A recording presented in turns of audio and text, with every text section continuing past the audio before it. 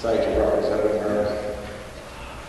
Thank you, Mr. Chairman. Good morning, and I want to say thank you to the Department of the Committee of Health and Human Services for allowing me to speak this morning.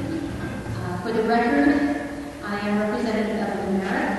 I represent COAS District 2, which includes Stratford, Stark, Northumberland, Groveton, Lancaster, Randolph, Jefferson, Tweed Mountain, Carroll, Dalton, and Wakefield.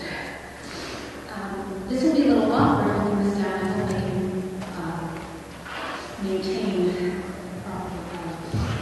ability to do this. Anyway, HB 442 has come to this committee because it is about healthcare. I hope to shed some light on the use of cannabis as a therapeutic treatment for patients suffering from a myriad of diseases and life-threatening conditions, and to convince you that cannabis, which we know is often referred to as marijuana, should be made available as a legal medicinal option for these patients in the state of New Hampshire. Now, for those of you who are new, this is not the first time this issue has come before this committee or the legislature. As recent as October of 2009, we came 2 Senate votes shy of overriding Governor Litch's veto to accomplish this very effort. HB 442 addresses the concerns in the veto message and is the product of hours, days, months, and years of study and of work, including a committee of conference, which created once again a bill that is the tightest, most carefully crafted bill in the country, and is designed to provide much-needed relief to some of our sickest citizens, those who are seriously and terminally ill. These individuals desperately need an alternative to traditional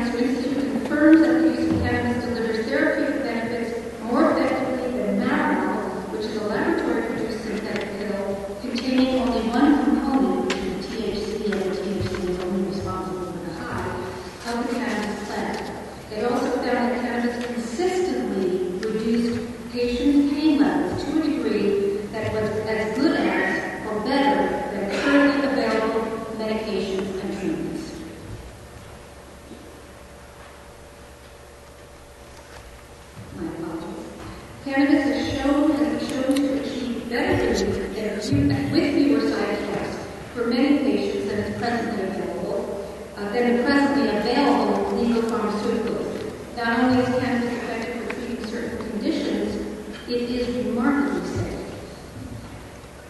A 2010 review by researchers in Germany reports that since 2005, there have been 37 controlled studies assessing the safety and efficacy of medical marijuana and its naturally occurring compounds in a total of 2,563 patients.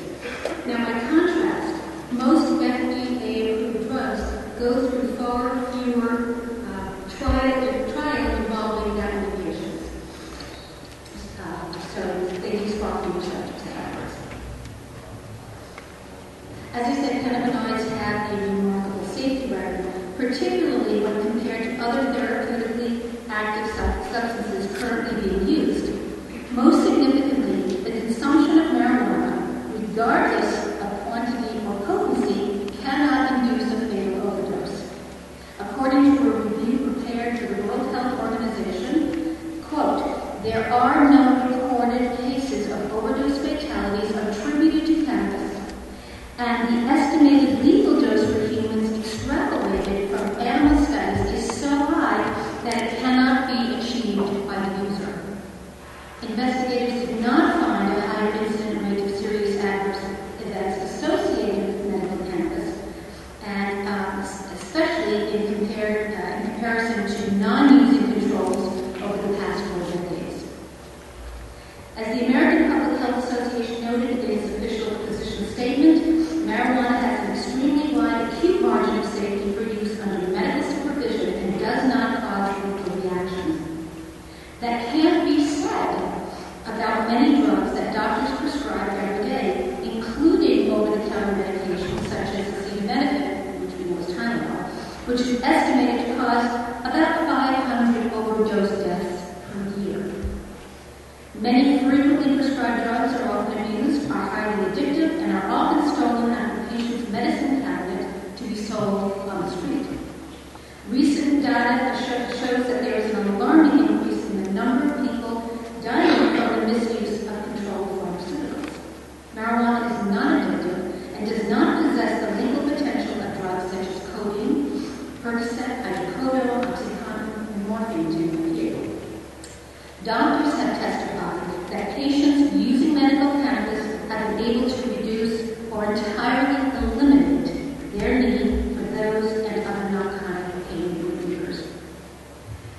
So the evolution of HB 442 takes all this current research and data into consideration, along with concerns that were not addressed in the previous Bill HB 648. HB 442 assures there are none of the loopholes that allow for California's or Colorado's profit-making enterprise, and that's very important. It limits distribution to 3 nonprofit alternative treatment centers supervised by the Department of Health and Human Services. It guarantees that cannabis is only permitted for treatment by physicians to treat their patients who are registered by the state, who are qualified by and overseen by that physician, and who suffer from those conditions or symptoms that have failed other long-term treatments of presently available meds. HB 442 has defined in statute a very limited number of debilitating medical conditions that may be treated with medical cannabis. It requires patients to register with the Department of Health and Human Services and carry an ID that identifies them as a qualified patient at all times. It puts physicians on notice that they risk losing a medical license if they deviate from the letter of the law. It will not cost our citizens more money. It will not add to their property taxes or limit access to only the wealthiest. On the contrary, it is budget neutral and covers costs to the state through fundraising efforts and revenue collected through licensing, registration, and ID fees to patients and providers, and anonymous or otherwise contributions. In fact, it's a cost savings bill in terms of reducing healthcare costs. A patient who may spend $1,500 or $2,000 a month on OxyContin will perhaps only have to spend $50 or $25 a month for medical marijuana. It has safety safeguards in place to prevent unauthorized amounts to be distributed and will limit the allowable dose under the law. It does not put, and this is important, does not put an increased strain on our law enforcement system.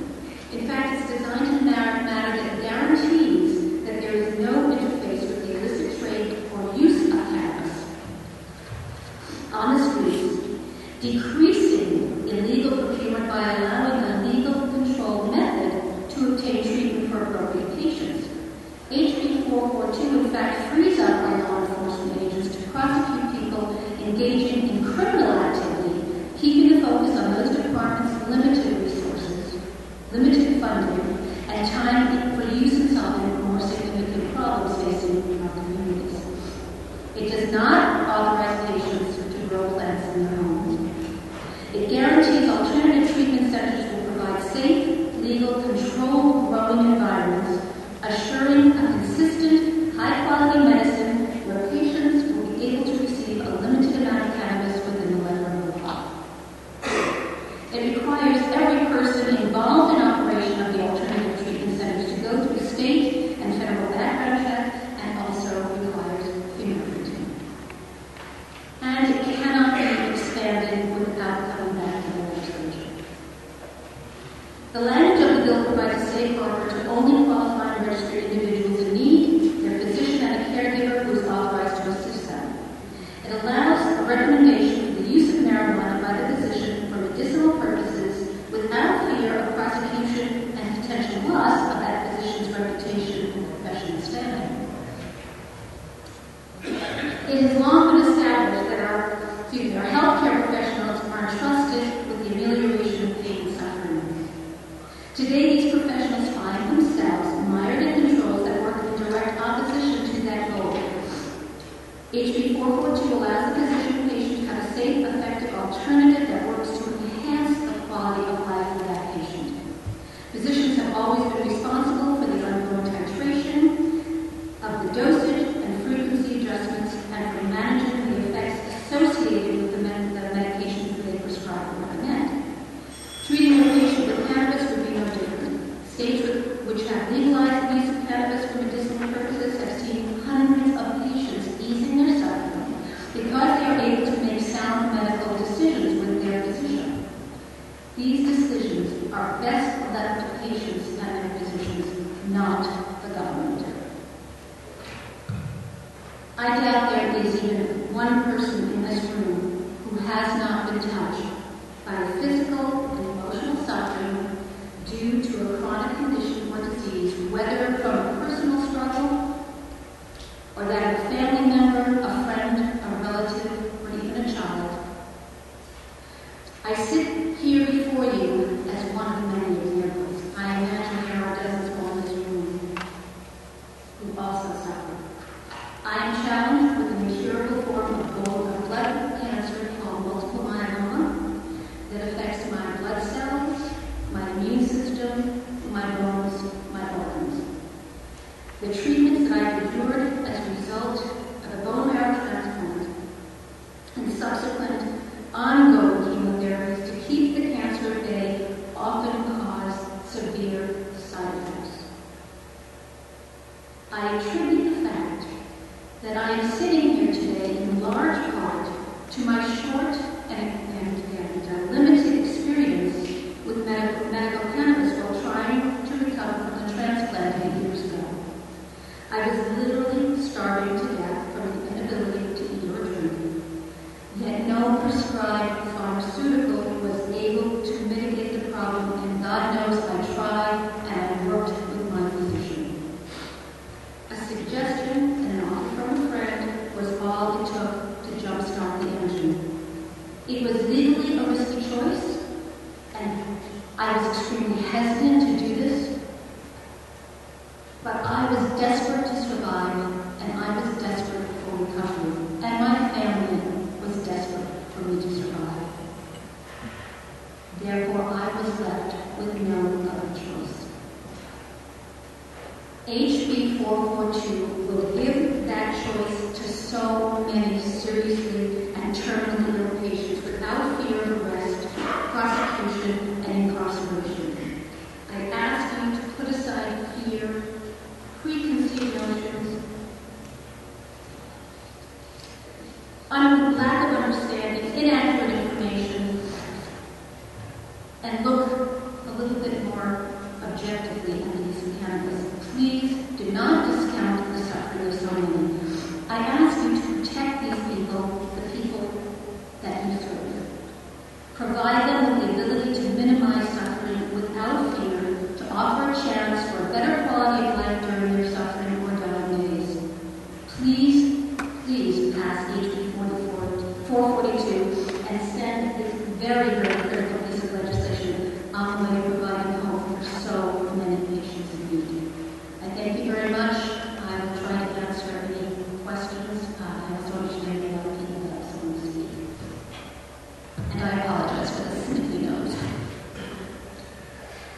Representative Mark.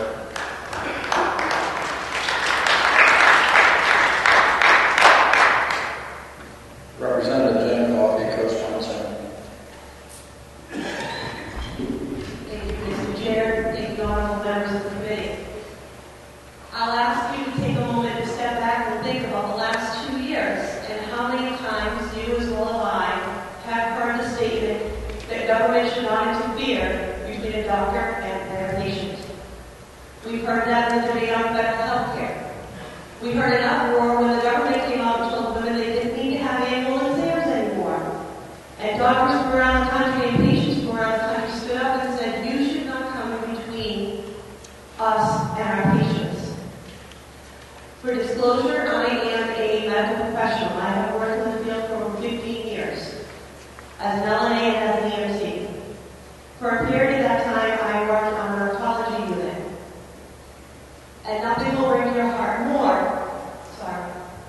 than to have an elderly patient look at you and admit to you that they're breaking the law because their grandchild is bringing them medicinal marijuana. Because the chemicals that we're giving them make them feel worse. Nobody in New Hampshire should have to go through that. 15 states don't put their citizens through that, but we do. I have seen patients given morphine and had it work. I have seen patients given morphine and I landed in the ER and my husband had to stay up all night waking me up every 2 hours because I had a concussion from being punched in the side of the head by a patient who had had an ill reaction to morphine.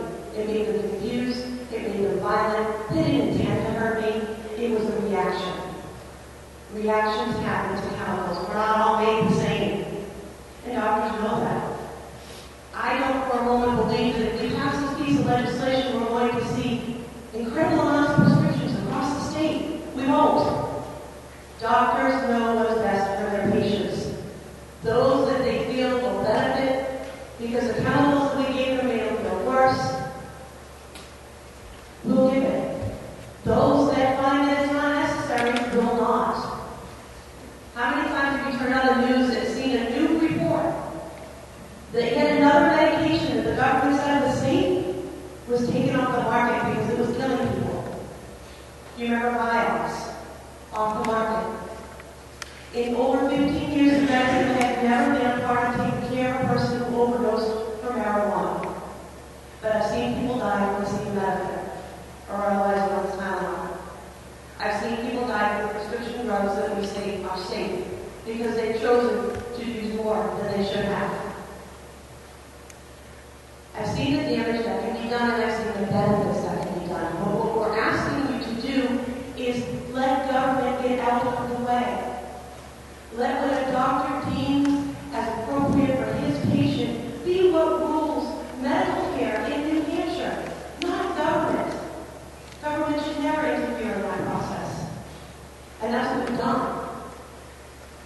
Our servicemen and women across our country give their all, and in 15 states, the VA is working with them to allow them the use of medicinal marijuana when warranted, but not in New Hampshire. I think that's sad, and I don't want us to be the last. 15 states. What will it take before New Hampshire becomes one? Will we have to be the 50th? I don't think that's appropriate. This bill is very well drafted. It addresses many of the concerns that were addressed last year. It is one of the most comprehensive bills I've ever read. Should you pass it, you will not see mass amounts of marijuana. You're not going to see that. Any more than you see mass amounts of oxycodone. Doctors don't prescribe liquid morphine just because. They give it to cancer patients when they're suffering. And for some of them, it works. For some of them, it causes nausea. It causes an inability to eat. And then we give them another drug to stop the nausea. And for some of them, by the time we're done, they have such a hard time staying awake, they lose those precious moments that they can spend with their families, sharing memories and sharing moments because they're asleep. We can give them this option. We can give them the ability to take back those precious moments that none of us can replace. they see is best for their patients instead of what government thinks is okay for a patient. So I'll ask you to please consider that. Please step back from the stigma of what you think marijuana is and listen to the patients and listen to your hearts to know that we as legislators should not ever decide what's best for a patient. Thank you. Thank you, Representative Clark. Representative Thank you, Mr. Chair, members of the Health and Human Services and Elderly Affairs Committee. My name is Dawn Schlatter. For the record, I serve Rockingham District 13, the towns of Exeter, Northampton, and Stratton. And these are two very eloquent speakers, and it's very hard to follow. So I'm actually going to keep it brief and let the picture that I handed out with my written testimony speak for itself. I think that they have both laid out all the issues around this bill. I think the fact that this hall is so empty speaks to the confidence that the public has in you and the rightness of this legislation, that a lot of people do not need to turn out and tell you why. So my picture that you have before you is my reason for co-sponsoring. This is a gentleman I met 3 years ago when I was campaigning. He was not ill at the time. 6 months before he died last year, I happened to be talking with him and asking how he was, and hearing his story. He asked me if I could get him some marijuana. And he said his doctor had prescribed him synthetic THC. It was making him feel worse. He was clearly in a lot of pain and discomfort. And very quietly said, "You have young children. You probably have a way of getting it." This is something nobody should be put in a position of having to deal with, of having to look at that question and wonder how you answer it.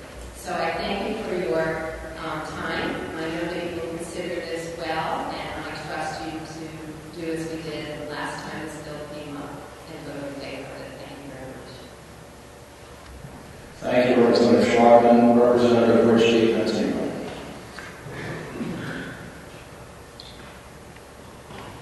Thank you, Mr. Chair. For the record, my name is Rich Stevens, representing Rockingham 16, which is Portsmouth and Newington. I will be very brief. I just wanted to say I was proud last year to vote in support of the medical marijuana bill. Unfortunately, it was put in override the veto. So we're back here again. I suspect it's going to be an interesting debate. But there are two reasons why I support this bill. Number one, I'm a retired nurse and have been on the delivering end of many toxic substances and cancer patients and other individuals with debilitating diseases, and I've seen personally the impact of those medications and sometimes the lack of efficacy and success in those treatments. Secondly, I'm a prostate cancer survivor, and I'm one of the lucky ones. I survived because of early detection.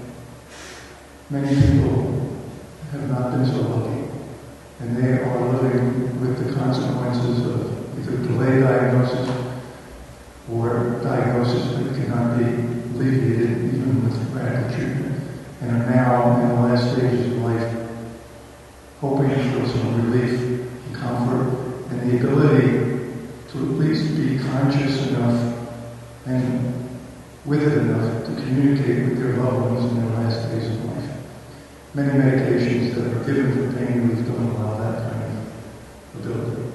Medical marijuana would allow individuals to maintain their dignity and their ability to communicate effectively with their loved ones. So I strongly support this legislation, and I hope that we can move forward and do the right thing. Thank you. Thank you, Representative. Representative Will Panic.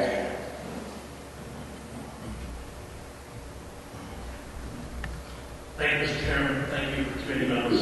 I'm Representative Wayne Pine. This is the first time I'm a freshman here, so this is the first time I'm speaking in this hall. So, if you would ask me 5 years ago if I would have been for medical marijuana, I would have said no.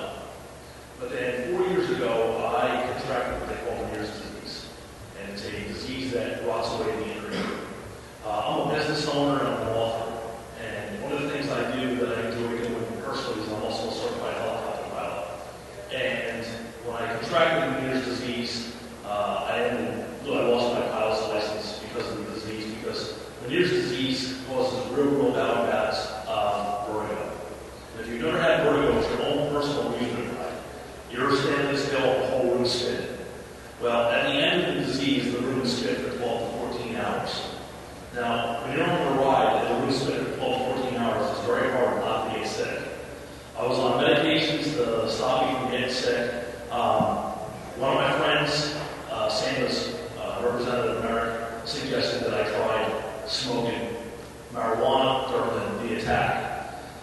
gave me some, and at first I was very, very nervous about doing it because I didn't know if it was going to make the attacks worse.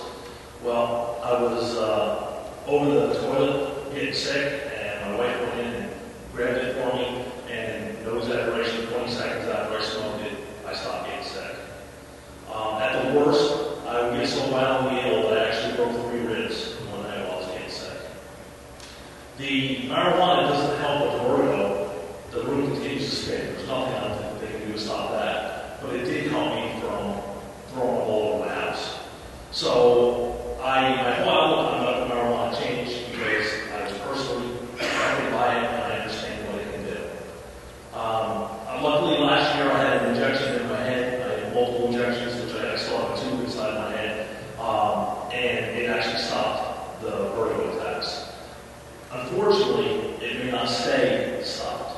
There is a possibility that this can come back and end up vertigo again. So I support this bill probably because it's more of a personal thing to me because I've actually seen what this can do. I think it's the right time where we start helping people. So I just wanted to kind of get up and tell my story. So thank you very much. Thank you, Representative. Representative George Lambert.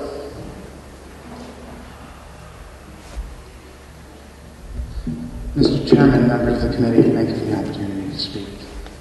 I have to say that the first time I came up here to hand out flyers, it was in support of a medical marijuana bill a couple years ago, and I said, if I'm going to run for office, this could kill it. Today, I proudly stand before you as a representative who says, you know what? This is the right thing. If a patient who has cancer in another state goes, gets a prescription for medical marijuana, and brings that prescription to this state, their possession charge could cost them a year in jail. Our laws on this are particularly one-sided and draconian. We have a lot of people who would come out here and say, you know, I support this, except there's the potential contamination that when I stand up for it, I'm admitting I broke the law. That's a problem. When they asked in Massachusetts about marijuana, the polls said it probably wouldn't pass.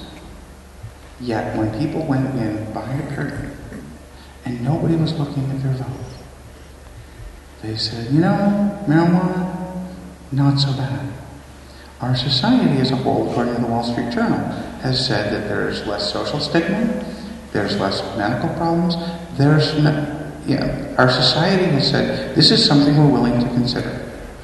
When the VA hospital said, if somebody has a prescription, we'll bring it into our hospital, that changed my entire perspective. And when I told somebody downstairs that I support this particular bill, they said, that probably means you smoke it. I said, let's go. Take me to the nurse's station, happy to pee in your cup right now and prove I don't. But it doesn't mean that I don't support the opportunity for the people who are sick to have it. Because that's my job. There are our constituents who actually would like this as an option. It's time for New Hampshire to give our constituents that opportunity. Thank you. Are there any questions? Thank you, Representative. Representative Hall.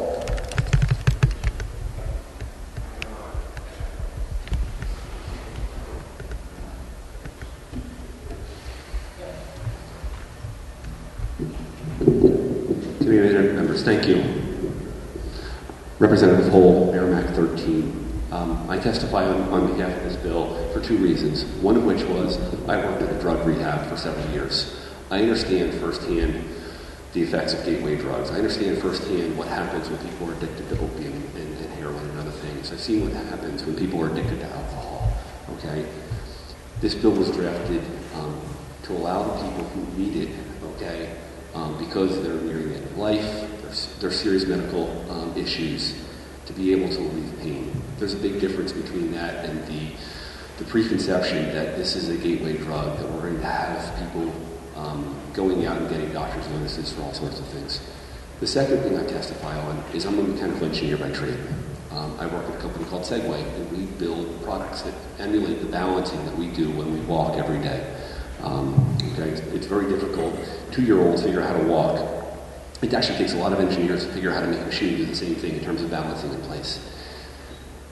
We don't know enough about how our body interacts with some of the pharmaceuticals out there to alleviate pain. We don't have, pharmaceutical companies spend lots of money on research, okay? But to do justice to figuring out how every drug interacts with every person is a substantial effort. Here we have something that's been around as a natural product for a very long time and has an established history of not creating issues. Yet we're outlawing it to benefit a small set of pharmaceutical companies, and I find that disappointing. Thank you.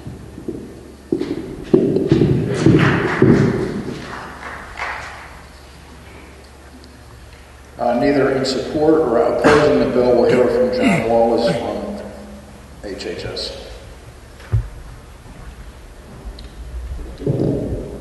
Thank you, Mr. Chairman. My understanding, and John Wallace representing the Department of Health and Services, my understanding is that you do not have the fiscal note yet. We have completed our part, and I understand there are other state agencies that are still submitting information that's necessary to finish that. But the concern we have is that the Department has a lot of responsibilities under this bill. If you pass this bill and it becomes law, within 180 days we have to provide rules for all the individual users, the caregivers, the treatment centers, and so on. And there are substantial requirements that we would then have to do in terms of processing applications and issuing the registry identification cards to the individuals, photo identification cards. The caregivers have to be certified. There are background checks. There are criminal background checks for people at the alternative treatment centers. We have to develop a confidential registry of who are the qualified patients, designated caregivers, and we have to track the number of patients. We have to verify for law enforcement to have a process with that somebody is authorized to have this.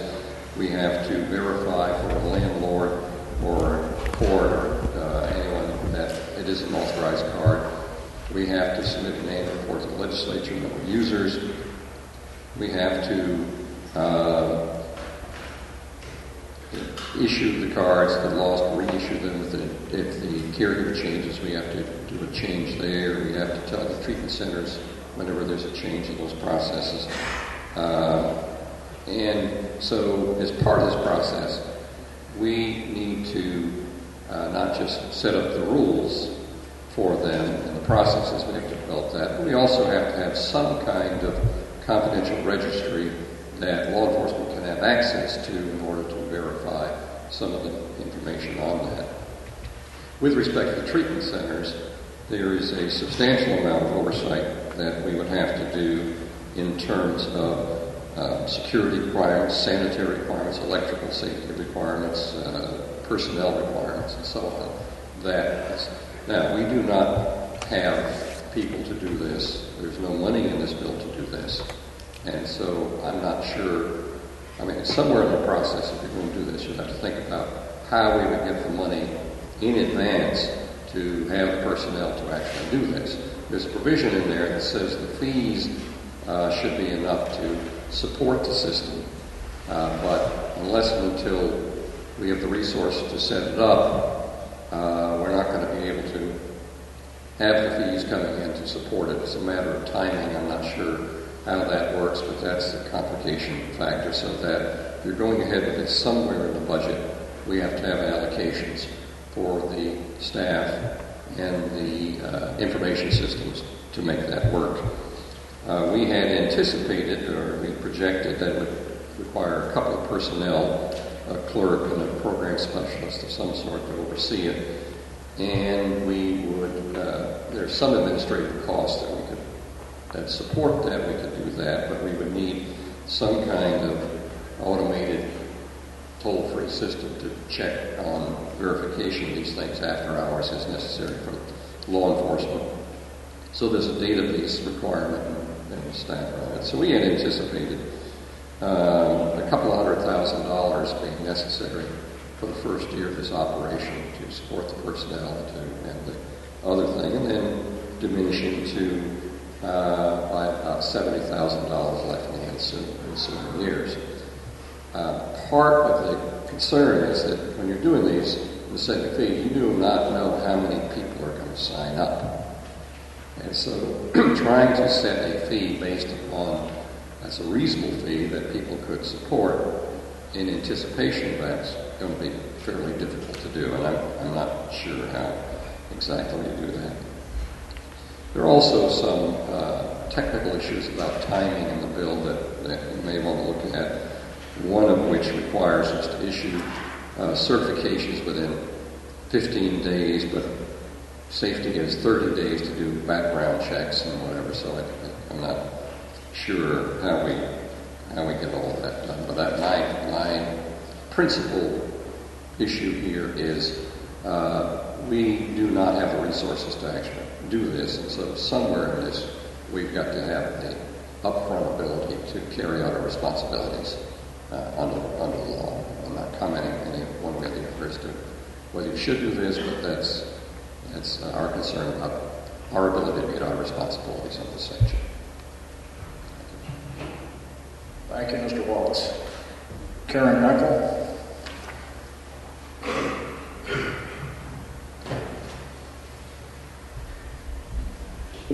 Yes, good morning. Thank you, Mr. Chair and members of the committee. I have written testimony. Would you like me to provide it at this time?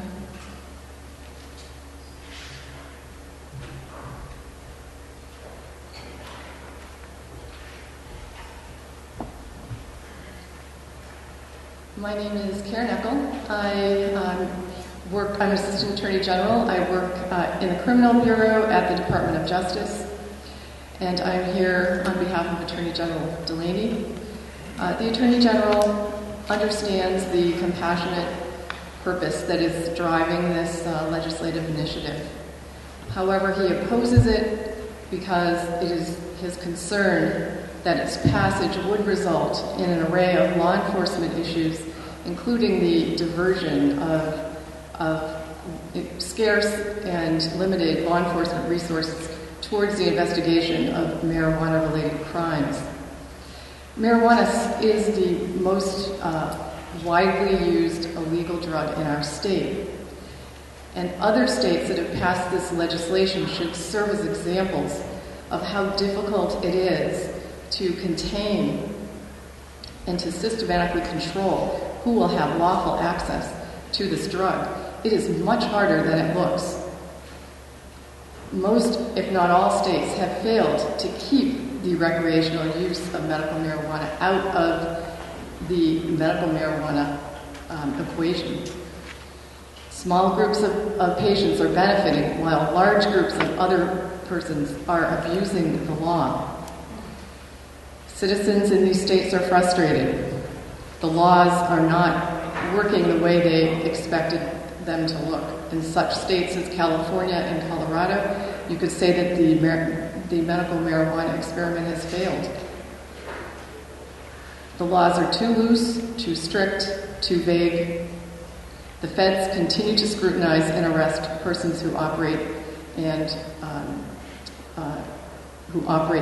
medical marijuana dispensaries.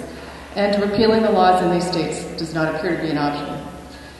This is the dark side of the medical marijuana experiment in our country. This bill is part of that experiment. No state has quite gotten it right yet. This is a new model. Only New Jersey has this particular similar law, and they have not yet been able to implement it. I have included written testimony for the committee to review that compares the New Jersey law to House Bill 442 for your review. Under the bill, as you know, qualified patients will be able to purchase their marijuana only through these particular alternative treatment centers. The bill is silent, however, on how the centers are initially supposed to acquire their inventory. And despite the current hands-on approach of the administration, the federal administration, it is not known how DEA will view these alternative treatment centers, which are essentially pharmacy models where patients go to get their marijuana. There are some technical problems with the bill. The definition of debilitating medical condition is unclear. As written, it states that the presence of both a chronic medical or terminal disease, and then it states or as opposed to and, other diagnosed medical condition. You already know that the federal law has not changed. The status of marijuana is the same, and that legislation has survived constitutional scrutiny. The federal government still discourages the research into the medical uses of smoked marijuana. We also know that state medical marijuanas, while they do eliminate the most relevant legal barrier to using the drug, they also foster a more tolerant and personal and social attitudes towards the drug. We also know from prevention science that teens are most likely to use things that are A, available, and B, that they perceive as having a low risk factor. In New Hampshire, as well as across the nation, the perception of risk regarding marijuana for teens is on the decline. And its use by teens is on the rise once again. There is very important work being done in our state right now to address the issue of youth drug use, and I've included some of the data that's been collected by the New Hampshire Center for Excellence in the packet of information. This work encompasses prevention and early intervention treatment models. And the data that's been collected shows that the programs are working and making a positive difference.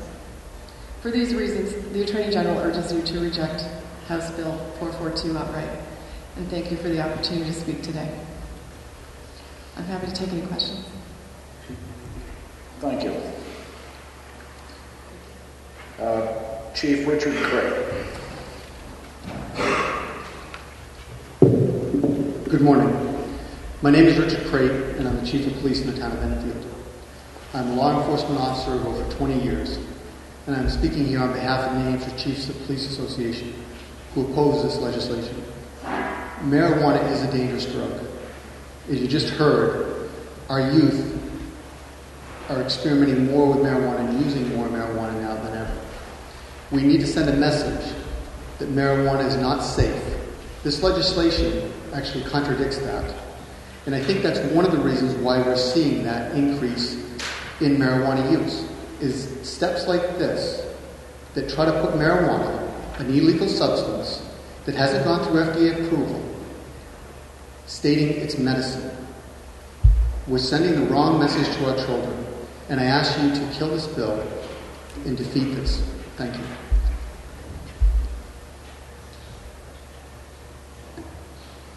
Thank you. Major Russ Conti.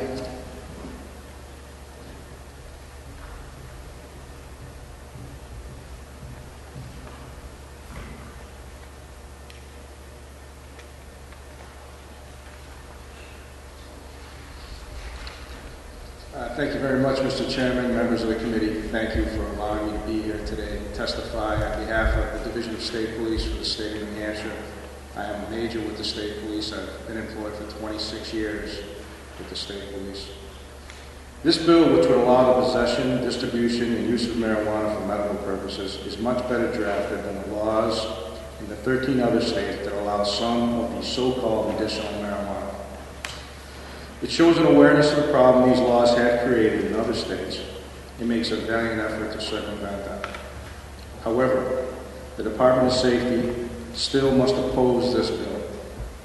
We believe it is bad public policy and will create more problems than it solves. First of all, despite what might happen if this bill passes, marijuana possession would still be illegal under federal law. The United States Supreme Court has ruled in the case of Ashcroft v. Rausch that people who use marijuana for medical purposes can be prosecuted under the Federal Controlled Substances Act, even if they are using it pursuant to a doctor's prescription. even if such usage is legal under state law. So, you would be creating a situation where you're allowing a person to do something under state law that makes them criminal under federal law. Secondly, despite how carefully written the bill is, we fear that it will constitute the first step on a very slippery slope. Based on the experience of other states, this law will create a booming business in the production and distribution of the drug and will become a highly competitive marketplace.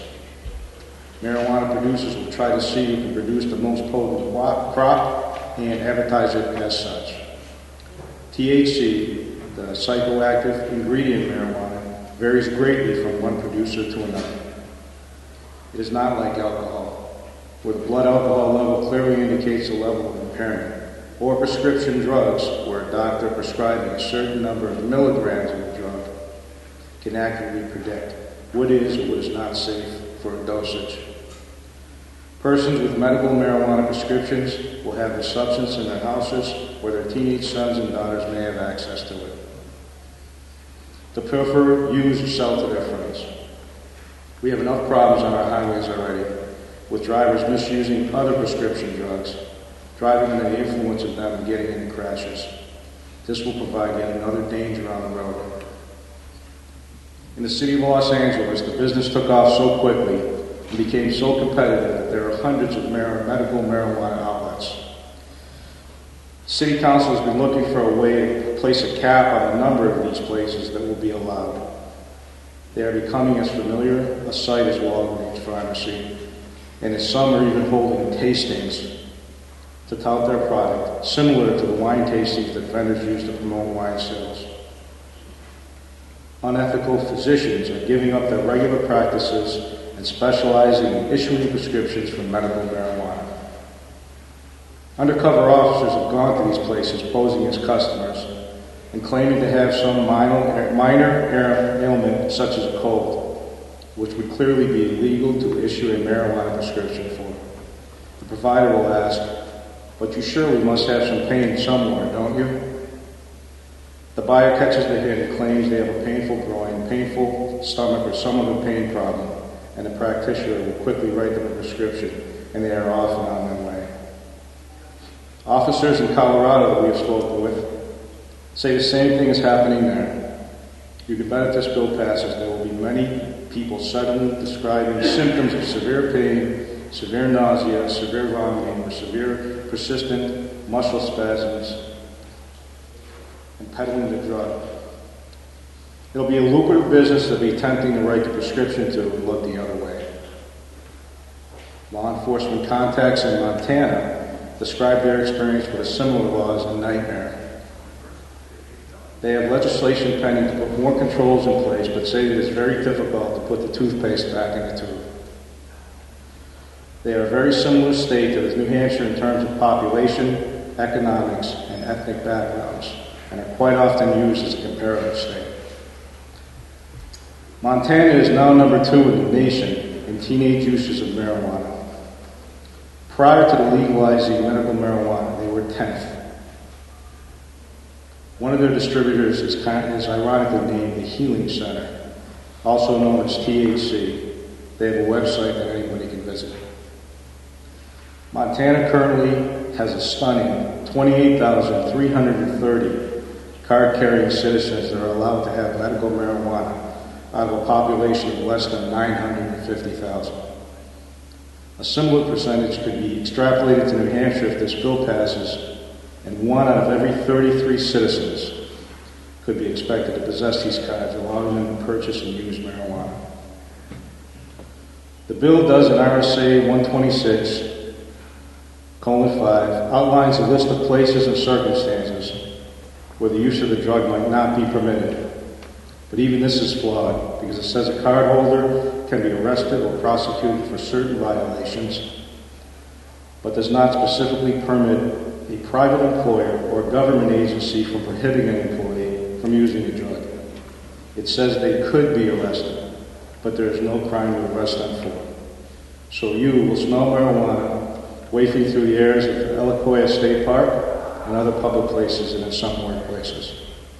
This is an extremely troubling bill that runs the risk of changing the face of New Hampshire, and not for the better. We do stand opposed. I'll take any questions, sir. Thank you, Major. Senator Forsyth.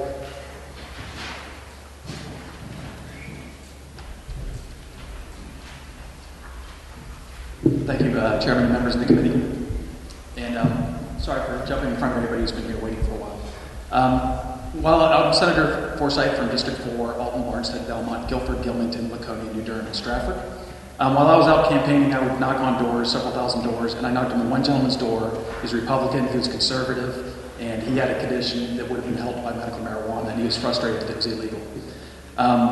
So this is an issue that cuts across party lines. I want to address my comments to conservatives. Conservatives traditionally oppose Obamacare because they want the government out of the doctor-patient relationship, and I think medical marijuana helps satisfy that. We also believe in minimal regulation, and this helps go towards that. Existing legal medication, I'm sure many people have testified so far today, is far more dangerous than medical marijuana. So it's inconsistent to say this specific kind of drug is illegal while far more dangerous drugs are legal.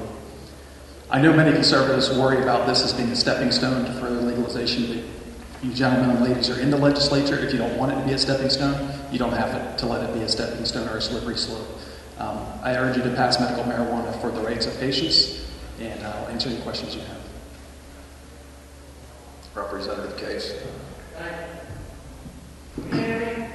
I can. Everybody else who has testified here, I thank you. I have a question that I've been wanting to ask, and I just was not done sometime. What method of administration of marijuana is the best to achieve a therapeutic level and contain that level for treating illnesses? I mean, that's not something that I can say. I think that's up for the doctor to say. I think it probably depends on the condition. What method of administration? That's all I want to know. Like how to administer it? Yeah. Oh, as opposed to like Marinol versus... So how do you ingest it? You ingest it? Do you inhale it? Which is the major... you don't know? No, medically, I don't know. That's something that I guess, doctor. I'm actually one of the few people my age probably who's never used marijuana. Thank you. Representative O'Brien.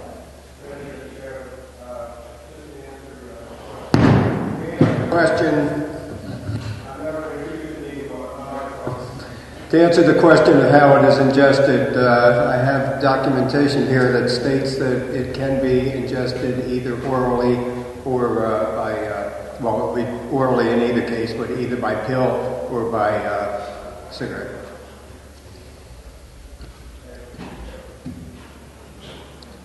Thank you, Senator. Thank you. Representative Sermon. Thank you, Mr. Chairman, and members of the committee. I understand that there are a number of individuals that have concerns about implementing the law regarding medical marijuana. This House did pass a bill last term, which I think went a long way to addressing those concerns.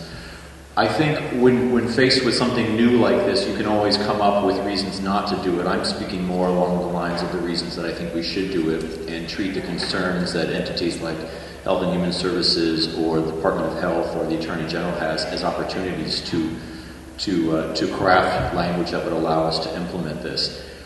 I view this question as one of fundamental rights that a doctor-patient relationship would embrace. I think it's difficult, especially in the current makeup of the General Court, to argue that we have the right to get between the doctor and that patient. These physicians, if they determine it's in the best interest of their patient to use medical marijuana, I think it's really very difficult for us as legislators to say anything but that. Any other pain medication, any narcotic that you might want to use aside from medical marijuana is preferable. I see this as a privacy issue. I see this as a personal relationship between the patient and the doctor. I understand that there are challenges, but I think that those challenges can be met and they can be overcome. I've heard a good amount of testimony that talks about the balance between federal law and state law. I can tell you that we as a general court have been doing quite a bit of work of late challenging the federal government in terms of when their reach into our state goes beyond what we feel comfortable with. I would argue not that we have an obligation to try to keep medical marijuana out of the doctor's office, but I would argue that the individuals, some of whom I feel are here today, who could benefit from its use, have the right to access that if their physician feels that it would be in their best interest. And I think as a legislative body, we should craft whatever policies are necessary to make that available to the physician and leave it at that. I appreciate your time. Thank you. Thank you, Representative. Kurt McNeil.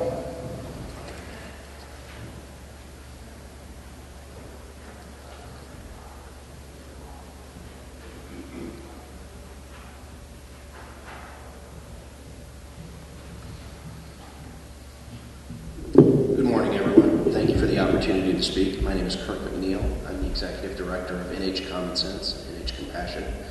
We do advocate as part of those organizations the legalization of medical marijuana. I'd like to thank Representative Merrick for putting this bill together.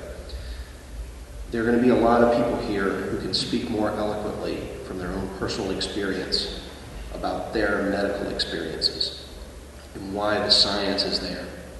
I am happy to offer the resources of my organization to clarify any questions that you might have, but rather than ramble on about medical facts and figures, let me just say that this is an issue that has become a political issue and not simply a medical issue.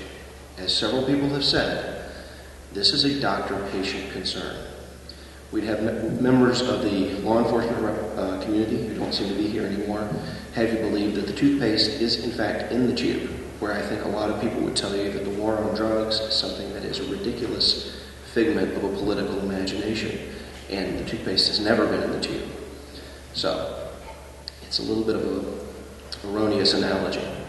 I would submit that this bill was passed by the legislature a couple of years ago, that changes have been made to the current bill to satisfy Governor Lynch's requirements and to satisfy the concerns of many members of law enforcement and of Health and Human Services, and that I would encourage you to find a way to pass a medical marijuana bill so that we can take the other things that this body, not just this committee, but this whole body does seriously.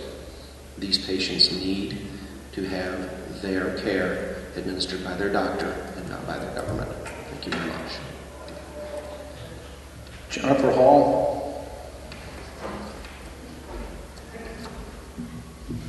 Thank you, Chairman and committee members. I apologize for my quiet voice this morning. I'm dealing with a cold as well. I'm a UNH student and a resident of New Hampshire, and thank you for the opportunity to talk to you today.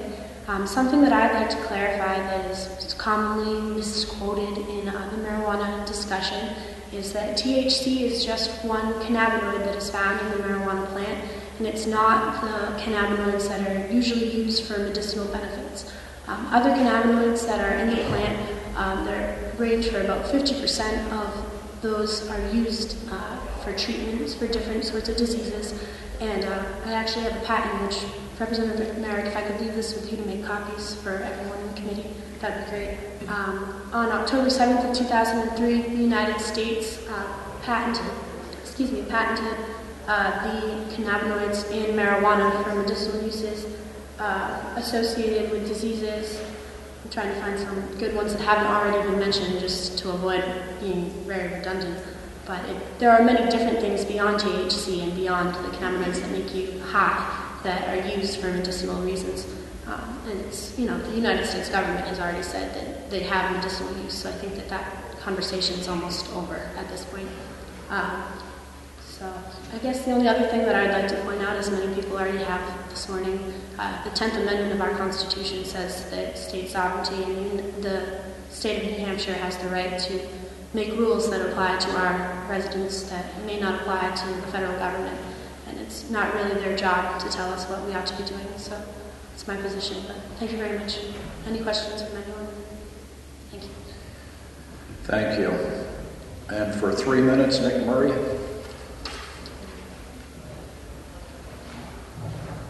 Thank you, Mr. Chairman. Good morning, ladies and gentlemen of the committee. My name is Nick Murray. I'm a student at UNH, and I'm an active member of UNH Normal and Young Americans for Liberty on campus.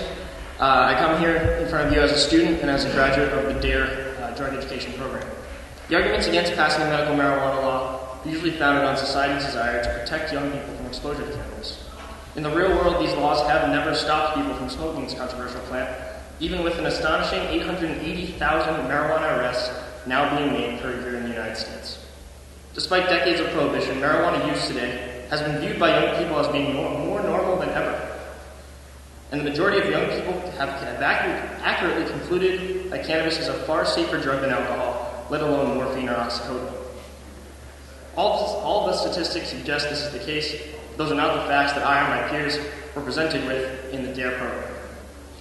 High school and university students today are the DARE generation, yet we see and use drugs as much as our contemporaries 20, 30, and 40 years before us.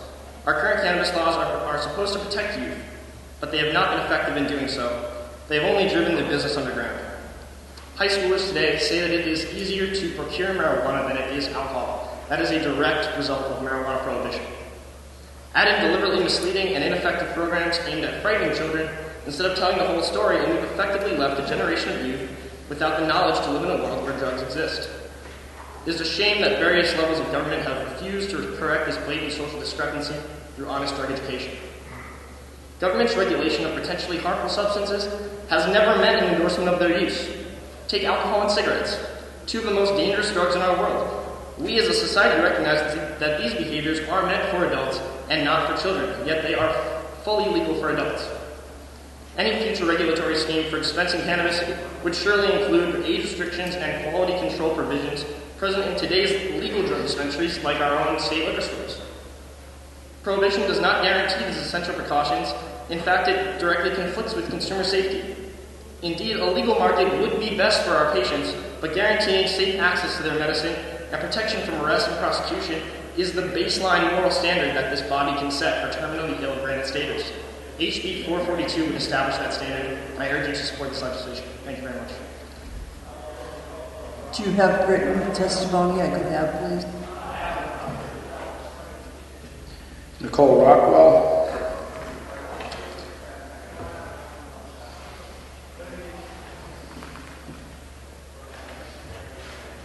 Matt Simon. Matt Simon. Oh, Nicole. She'll be, Matt, go ahead, Nicole. We'll see if we can get that microphone back to you.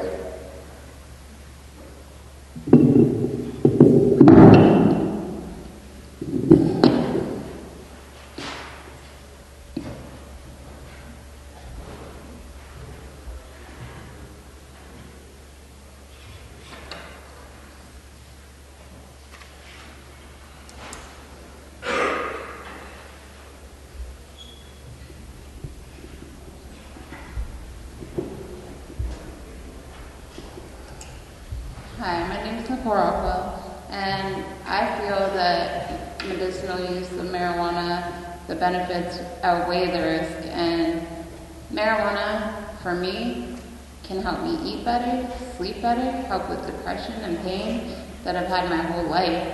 I've been on pills my entire life, and that's damaging my liver over time. I mean, if I can use marijuana medicinally to help with my problems, and it can help with me with 4 different problems, and it's not going to be damaging my liver, I think that should be the decision of my doctor and I to choose that if the risk and the benefits outweigh each other. To me, marijuana can help me hugely. And of course there's side effects, but isn't there side effects with every prescription drug that we take? But we choose with our doctor what we want. So I urge you to pass this bill because it can really help people. And the most harm is in smoking marijuana, but you can also ingest it, and it gives you the same benefits as if you smoked it. So if that is a big fight that people push, and I don't think that, for me, marijuana helps a lot, hugely, makes a big difference. So I urge you to pass this law. Thank you, Nicole. Matt Simon.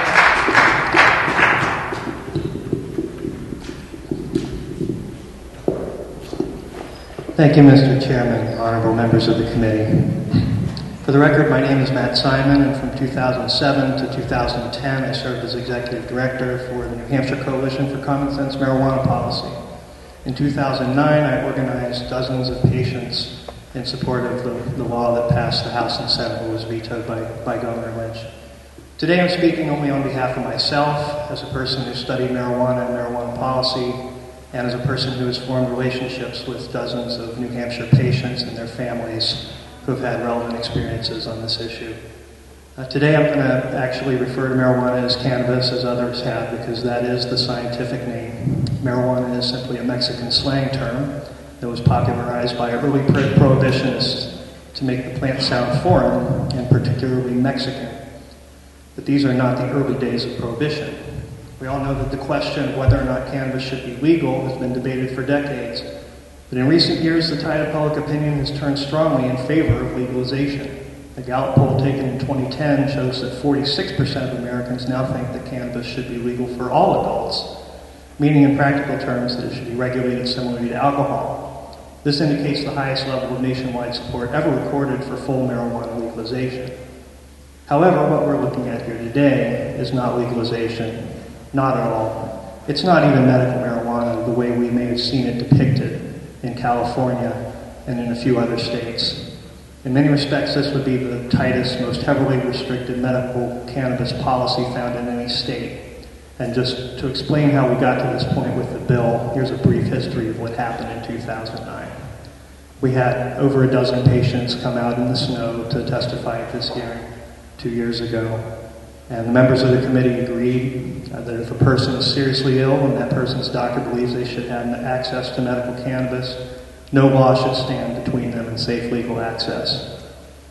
The bill passed both chambers that would allow these patients to simply grow their own plants. This is a policy that's in effect in Vermont, in Maine, and several other states. Governor Lynch said that he would not support that version, allowing patients to grow their own. So rather than have these patients have to suffer for a couple more years, the legislature scrambled, formed a committee of conference, and worked out the version of the bill that then again passed the House and Senate. And individual cultivation was removed. Instead, a state-regulated system of nonprofit dispensaries was created, or would have been created, to serve the needs of qualifying patients. As we know, that bill fell 2 votes short of actually becoming law. The bill that we see today is very similar to that bill. It's been revised yet again to deal with the specific concerns raised in Governor Lynch's veto statement. The essence of the bill is that it would allow the creation of 3 to 5 alternative treatment centers in New Hampshire. And since 2009, I've had the opportunity to travel around the country a little bit. I've had the opportunity to tour some of the better dispensaries that are operating out in California. And essentially there are 3 waves of dispensaries that have come along. As you may recall, California passed its medical marijuana law back in 1996 by ballot initiative. Under that law, qualifying conditions are not restricted. It remains the only state where doctors can legally recommend medical cannabis for any medical condition whatsoever, including anxiety, insomnia, or simple back pain. So all of the examples that we've heard from law enforcement about people faking a pain in their shoulder or their neck to get access to medical cannabis, I believe this bill definitely doesn't allow that. The first wave of dispensaries in California was mostly comprised of activists who believed strongly in having medical marijuana be available, but they didn't necessarily have a lot of business sense, and they weren't medical professionals. So once it became clear that these people were not being arrested en masse, other players decided to enter that market. We saw wave 2 of dispensaries with some former illicit dealers deciding to go legit and become dispensary owners, and also other people simply looking to make a quick buck based on the new law. Again, medical professionalism was not incentivized in any way by the policy, and medical professionalism did not flourish during wave 2 of dispensaries. Finally, in response to patient demand, a third wave of dispensaries developed in California to most fully serve the needs of patients. These dispensaries are run very professionally, teaching patients to use medical cannabis in more healthful ways than smoking, and testing their products for potency, for the presence of mold, and for other contaminants. Last spring, during a trip to San Francisco, I was able to tour a dispensary called Harborside, and this was truly the sort of well-run facility that would be welcomed not only by patients in New Hampshire, but I believe by the general public.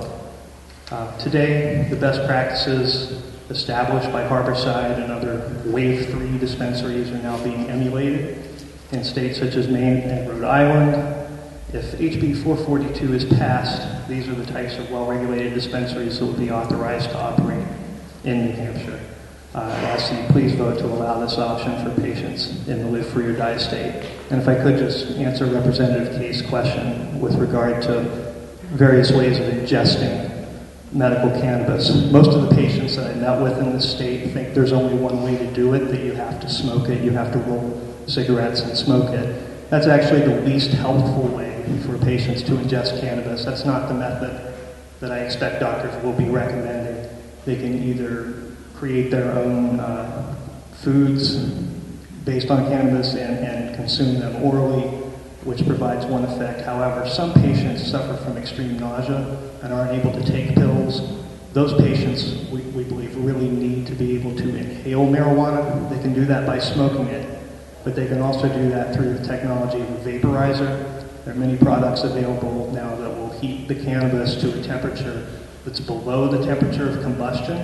It releases the vapors, which can then be inhaled by the patient without any carbon monoxide or any of the other seriously dangerous things that are in smoke. So I believe that is what doctors in New Hampshire, once they find out about, will be recommending, is vaporization for patients who need the fast-acting benefits of inhaled marijuana. So thank you for considering my testimony, and I'd be happy to answer any questions you might have.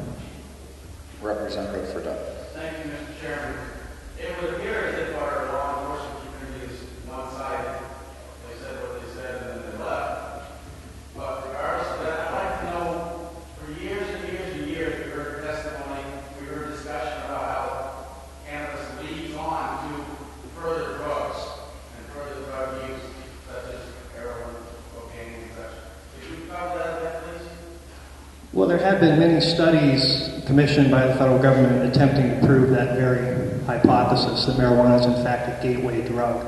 And I don't believe any of those studies have conclusively determined that smoking marijuana or using marijuana for a young person leads them down that path. It's certainly perceived by young people to be a safer substance, even safer than alcohol or cigarettes. So I don't think it's all that surprising that a lot of young people choose to try marijuana regardless of what laws are on the books in the state. That's another thing, is we know that 15 states have medical marijuana, several states have decriminalized marijuana, and the use numbers, when you look around the country, don't seem to have any relationship to the policies. It's more affected by regional and cultural factors.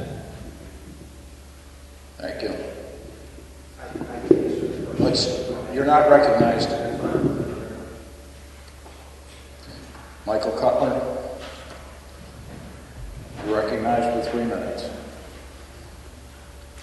Thank you, Chairman. Thank you, Chairman Reagan, members of the committee. My name is Michael Cutler. I'm a lawyer from Northampton, Massachusetts. I've been practicing law in criminal and civil matters, particularly criminal appeals and mental health law, for more than 30 years. I'm also the proud father of a graduate school student. And I come before you today to speak in support of House 442, the medical marijuana provision. I want to touch on 2 aspects, if I can, today. First, the federalism aspect, and second of all, the law enforcement aspect of this. With regard to federalism, you've heard, as this state is engaged in the national debate on health care, that there's plenty of room for different state paths apart from the federal government. In fact, as a matter of constitutional law, as long as the state is not actively engaged in mandating conduct that conflicts with federal law, the idea that the state condones certain conduct that might be illegal under federal law does not negate the state's right to reprioritize their use of resources. Furthermore, under the existing presidential administration, the U.S. Justice Department has issued a formal forbearance instruction to its federal prosecutors around the country, saying that in states that have medical marijuana laws, doctors and patients acting in compliance with those laws and in compliance with the distribution portion of those laws will be the lowest possible priority for federal intervention and resources. And we've seen in the several states, the 15 states now that have allowed medical use, that the feds have not in any significant way interfered with that. In fact, during the Republican presidential administration, when there were a good deal of efforts made in California and to a lesser extent in Colorado to interfere with patient access, that the businesses continued continued to grow, the businesses of medical distribution in those states. And I'd also share the observation that in both of those states, who have perhaps the greatest amount of experience, both in terms of time, 15 years in California, and in the numbers of distribution points, that the state legislatures in both Colorado and California have expanded and regularized medical use since they've had more experience rather than cut back with it. Even in Montana, we heard some reference made to some objection to their medical law. Public policy, public opinion polling still shows that those laws are very popular. So I would simply suggest to you that there is nothing as a matter of the differences in federal policy and state policy that should be an obstacle to your consideration of these laws. Finally, I just make some further points with regard to some of the observations with regard to the variability of marijuana. In Colorado, they have scientists who are using laboratories to genetically type the marijuana strains that are out there for distribution, so that patients know what they're getting, and whatever they buy in Denver can be typed and be the same type of a drug in Colorado Springs, so that there is, while variability within the plant, an ability of scientists to let patients know exactly what they're getting. And I would simply close by saying that there has been a good deal of research on marijuana by the federal government, use and access, since there have been some evolutions and reforms of the federal prohibition law. And the federal research tells us that in the states that have either depenalized marijuana distribution or allowed medical access, that use rates have not gone up. And so I don't think that some of those concerns are a reason for opposing this bill. I thank you, Mr. Chairman, for your time, and the members of the committee if you have any questions. Thank you, Mr. Cutler. We'd appreciate your written testimony if you have it available. Bob Constantine.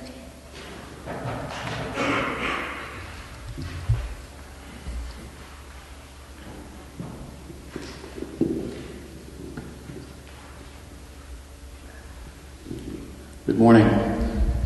I'm sitting down because I have severe arthritis in both hips. My name is Bob Constantine. I'm from Grafton, New Hampshire. And I've used marijuana both recreationally and medicinally. I have four main points. Some of them have been covered, and some of them will answer some of the questions some of the representatives have asked. The first is whether or not cannabis is safe and effective medicine. Well, it is. It has a 5,000-year history of safe use. Don't believe me, though. You should believe Judge Francis Young. When they were rescheduling or attempting to reschedule marijuana in 1988, this is what he said. He was the administrative law judge, a federal judge. He said, after the study, marijuana in its natural form is one of the safest therapeutically active substances known to man. By any measure of rational analysis, marijuana can be safely used within a supervised routine of medical care. I will be submitting this. The next point I'd like to make, pardon me, I thought I was going to be sitting down at the desk, so I'm going to be shuffling papers here. There's also a precedent that the federal government of the United States has been providing medical marijuana to one individual since 1982. It's called the Investigational New Drug Program. A gentleman by the name of Irv Rosenfeld has been provided at least 10 joints of marijuana each day by the federal government. I have that information here and I'll be submitting that. Also, the way cannabis is scheduled both in the United States and in New Hampshire, it's scheduled as a Schedule I drug, which means it can't have any medicinal use anywhere in the United States.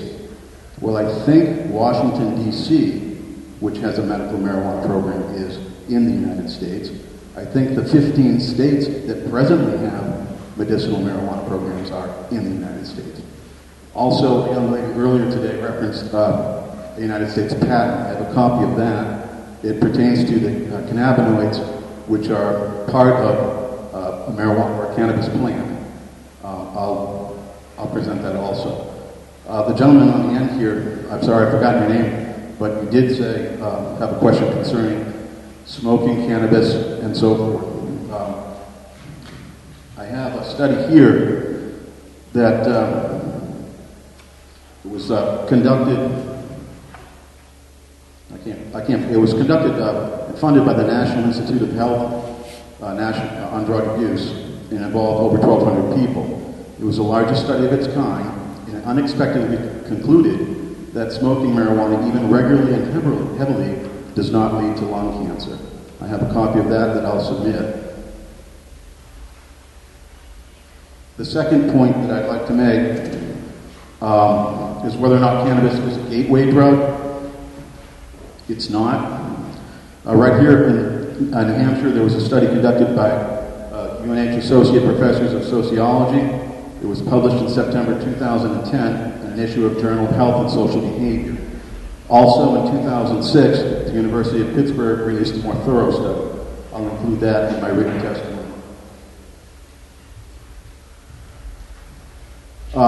It's my belief, my personal belief, that medical cannabis shouldn't even be illegal, as the power to prevent people from ingesting substances, it's never really been granted to either the federal government or the state government. All you need to do is look at natural rights under Article 2. Also, as far as the federal government goes, if you look at Article 7 of the New Hampshire Constitution, state sovereignty, they really can't tell us that we have to do that. I encourage you to read that. Cannabis is illegal because of political reasons. I think you should note that there's not a lot of people over there saying don't make this legal.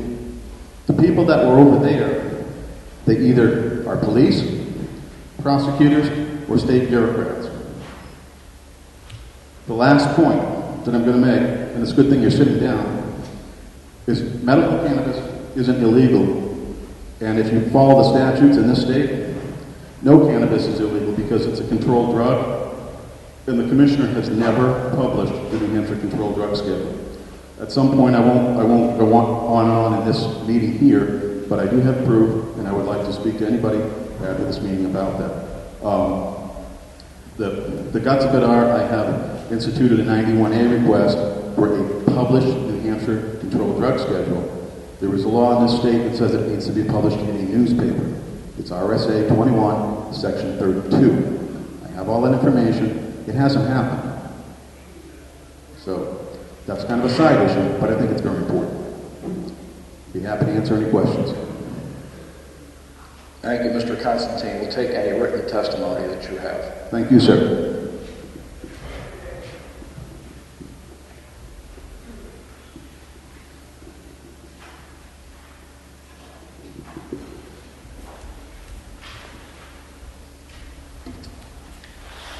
Okay, and our final witness will be Clayton Holden.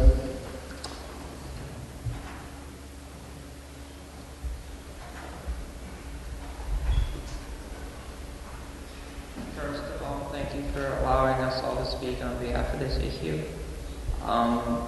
One thing I'd like to clear up before I testify is President Obama, right before he took office, made a promise to myself and people like myself that he would change the federal law on the raids and arrests towards states that pass protection towards medical marijuana patients like myself, the Attorney General released a press statement 6 months after he took office, and it was on the news, and I'm sorry that no one failed to mention it at all.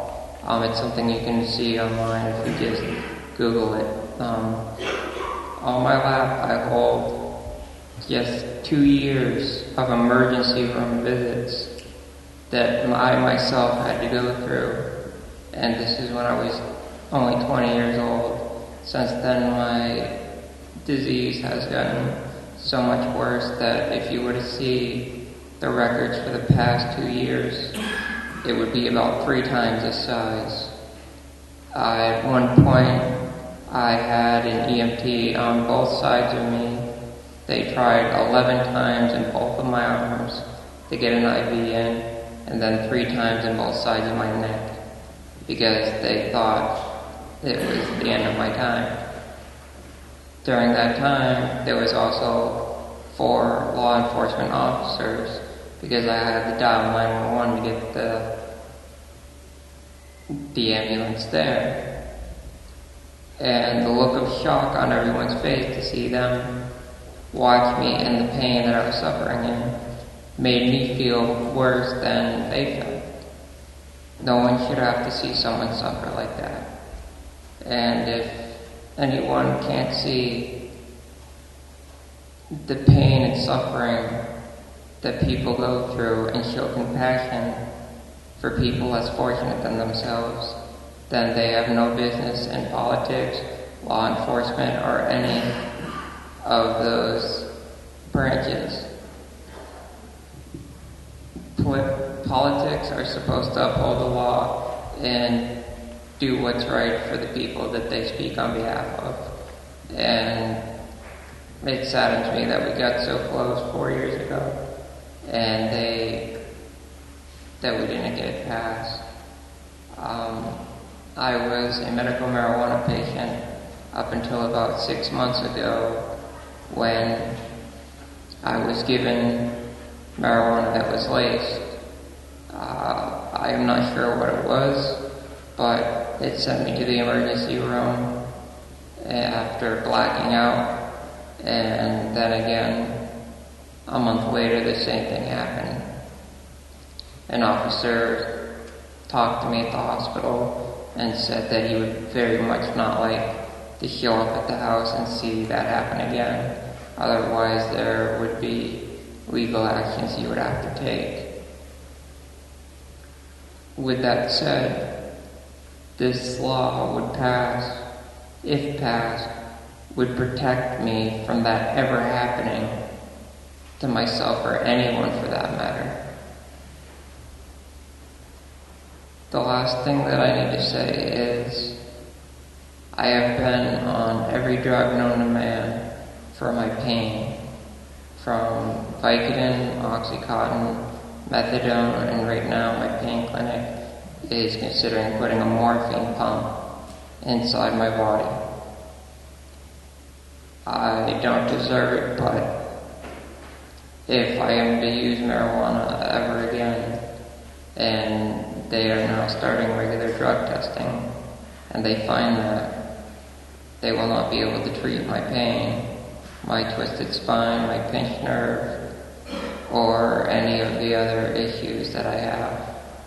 I have grown my own gardens of marijuana in California, and like many people have said, the laws over there they're very messed up. But I can say this, 10 months that I was there, I went from taking 16 pills a day, which includes 7 Oxycontins a day, down to none. And I came back from California weighing 82 pounds, the most I've ever weighed in all my life. And since I stopped using marijuana, I am now down to 75 pounds. And I'm sorry, just one more thing. This was the hand that I was dealt, and it could have been dealt to anyone in this room. anyone sitting here could easily be in my place. And I became an activist for other people, not myself. I would be more than happy to answer any questions you have. I especially want to thank Nicole and Clayton for making the arduous journey here today in the state of the sidewalks. This will conclude the hearing. There'll be a full committee work session on this bill next Wednesday at 9 a.m. in room 205. Thank you all for your attendance today.